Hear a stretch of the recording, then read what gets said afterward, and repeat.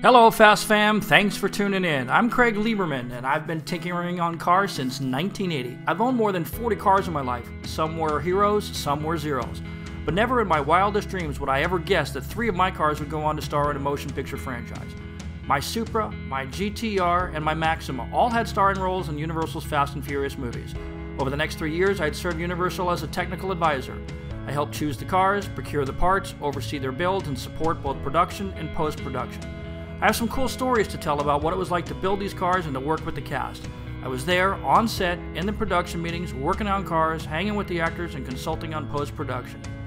So follow along as I tell the stories. Let's jump in. Hello everybody, this week we're going to talk about another hotly debated topic. Which car would have won the 4-way race in the first Fast and Furious movie? To explain this effectively, we have to look at 2 scenarios. Which car would have won if the actual Hero 1 car raced as it was in real life? And number 2, which car would have won if the cars had all of the mods that the movie made you believe that the cars had? The race consisted of 4 cars, Dom's RX-7, Brian's Eclipse, Danny Yamato's Honda Civic, and Edwin's Integra. Let's look at the specs of the actual Hero 1 cars. For each car we had in the movie, we had to build several copies to be used for stunts. These cars would be designated Hero 1, Hero 2, Stunt 1, Stunt 2, and so on. The Hero 1 car is the shiniest, prettiest, most fully equipped car that we had on set.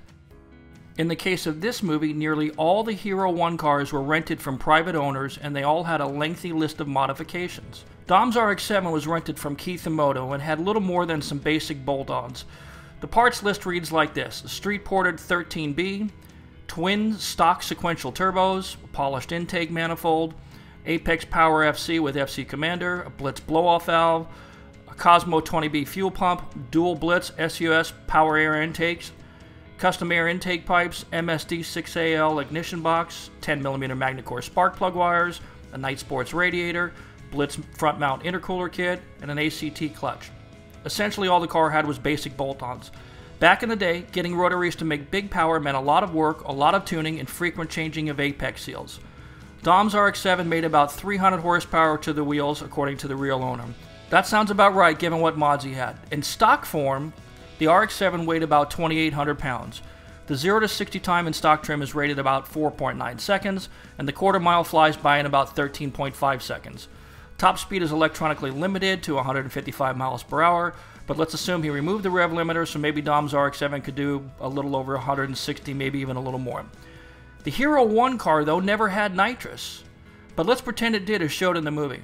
With a fragile rotary motor already nearing its limits in this trim, let's say for the sake of argument that the car that we used had a 75 horsepower Sneaky Pete nitrous system just as we showed in the movie.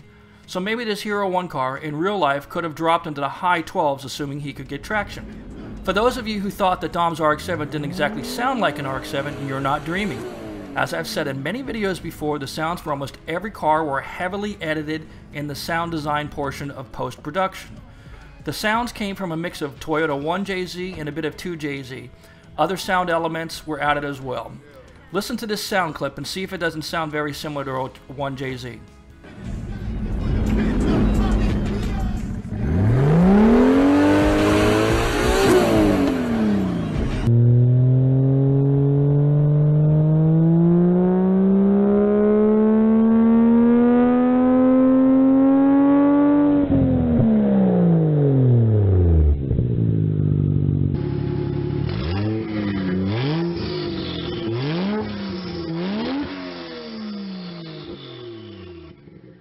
When we talk about Brian's Eclipse, it was basically a figment of Universal's imagination, at least with respect to what it had under the hood.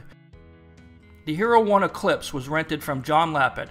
This car was a naturally aspirated 420A Eclipse RS. It wasn't a GS, it wasn't a GST, and it wasn't an all-wheel drive GSX. In stock trim, the 420A Eclipse is no barn burner. A stock trim Eclipse RS model makes about 140 horsepower, and the stats of the day said that it ran 0 to 60 in 9.8 seconds, and the quarter mile eventually passes after 16.8 seconds. The theoretical top speed, assuming the electronic limiter was removed, would be about 137 miles per hour, which is limited by gear ratios and final drive ratio, among other things. The movie makes you believe this car had a big fat turbo in it, but it was all bullshit. In real life, the car had a cold air intake, a header, a couple of minor bolt-ons, and that was it. At best, this car made 140 horsepower out the wheels, and I'm being generous.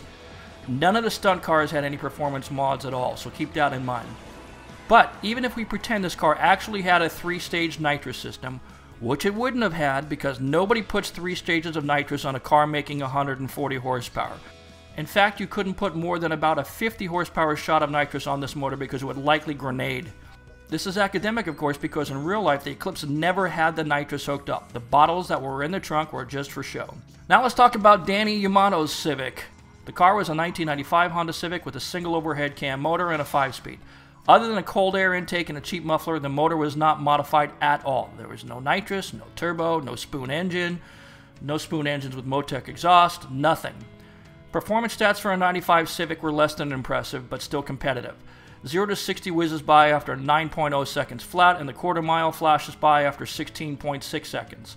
Last but not least, we have Edwin's Integra GSR. The real car, rented from Bilco, was in fact a GSR. In stock trim, these cars go 0 to 60 in about 7 seconds flat, and the quarter mile is covered in 15.3 seconds. Very respectable for the time. Again, the movie never shows or mentions any mods on Edwin's Integra, so we'll work off the numbers of the real car. The mods on the real car that were used as the Hero 1 car included some mild bolt-ons, so let's just say it could run the quarter mile in about 15 seconds flat.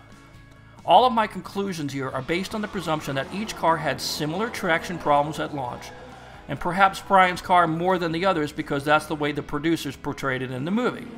My conclusions are also based on the presumption that the race was a quarter mile long. In actuality, though, since the race lasted about 2 minutes and at 130 miles an hour, cars would be moving at 190 feet per second. That means they would have covered about 45,000 feet in total distance, which would have made this an 8.6 mile race. In an 8.6 mile race, each of the cars would have been bouncing off the rev limiter in top gear for several minutes, meaning whomever had the highest top speed would have won in an 8-mile race.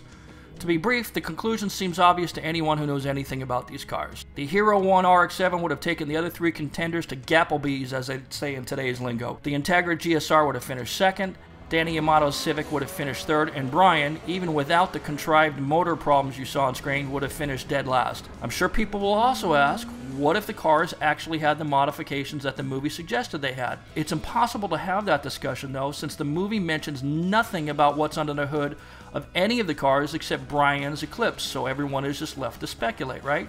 Any argument, then, about who would have won with the mods that were never identified or mentioned is pointless, because you can make up anything in your mind that you wanted to. I can tell you this, the scene was fun to watch, but it simply wasn't very realistic. Serious straight racers use drag radials or DOT cheater tires because stock, low-profile tires, UHP Ultra High Performance Summer tires, are the worst tire choice for a drag race. But perhaps my biggest objection to the scene was the danger to manifold sequence, a point that I argued against most vociferously. I suggested that they should instead show a bottle heater and a pressure gauge, and the bottle gauge could climb into the red zone. Anybody understands that green is good, red is bad. I thought that would have worked.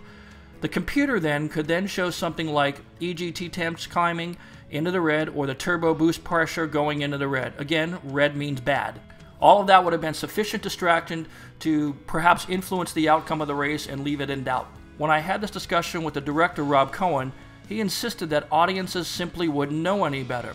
I still suggested that they change the words to caution over boost, with the idea being that audiences that knew nothing about cars needed to know that the situation was critical. Why they chose the phrase danger to manifold, a term that 98% of people would have never heard, is still frustrating to me. Ultimately, Brian's car pops a piston ring, busts a ringland, bends a valve, or who knows what, but the car is somehow still able to flee from the cops moments later.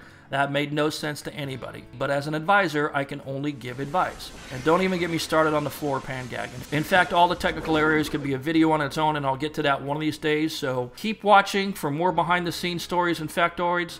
In the meantime, thanks for watching, everybody. Please don't forget to subscribe. We'll see you next time.